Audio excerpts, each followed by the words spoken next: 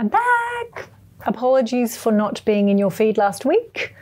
I did an exam and no, I don't want to talk about it.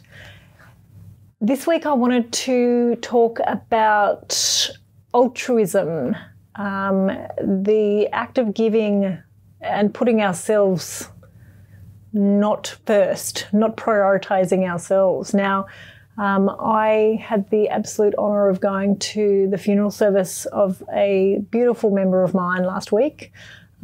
She was in her 90s. She lived a long and wonderful life, and she just gave back to others. I mean, constantly through her life, the theme was giving. And one thing that stood out to me at her service was the fact that in her later years she made cards for the local community, sold them and used the proceeds to purchase rickshaws in India. She managed to purchase 72 rickshaws for families at a cost of around $50,000, which is an unbelievable feat. So her family would be extremely proud of her.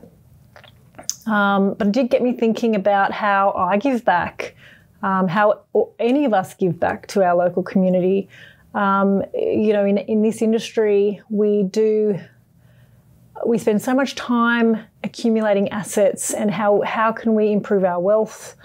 It is nice to think about perhaps sharing that wealth with others. Or even time, just giving back time. I had lots of time when I only worked part-time, and I was very active in the school community.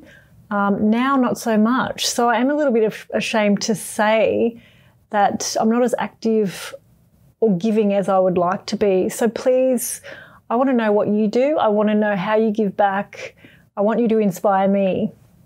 So please write in, let me know, and I'll share the results soon.